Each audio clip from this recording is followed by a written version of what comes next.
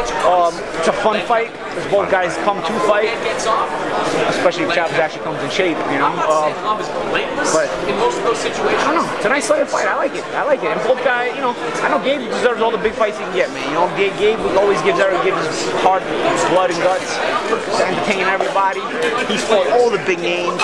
Nobody maxes Gabe soft. Nobody gives Gabe a, you know what? Let's give Gabe a softie and let him make some money. No, if Gabe's got to fight a soft, he's got to take a pay cut. It's not like everybody else. You know what I mean? I know that type of life.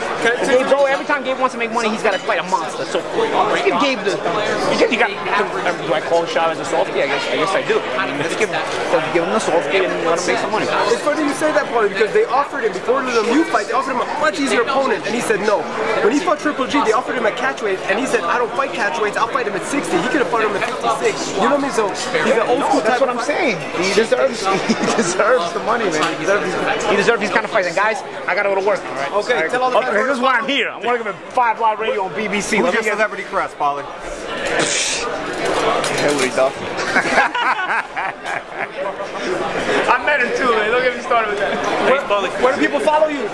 At Paul Malignaggi on Twitter, on Instagram, and yeah, I got Facebook too. Did you get a number? No, I didn't get a number, man. That's the problem. Who was it? He ain't gonna tell us. Who? He ain't gonna tell us.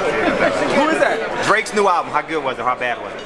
So it's pretty good. I haven't heard the whole thing yet. It's not bad, but let me listen to the whole thing first and then judge it. I'm a Drake lover, man. I'm a Drake fan. I'm not going to criticize the man. All right, thanks, Paulie.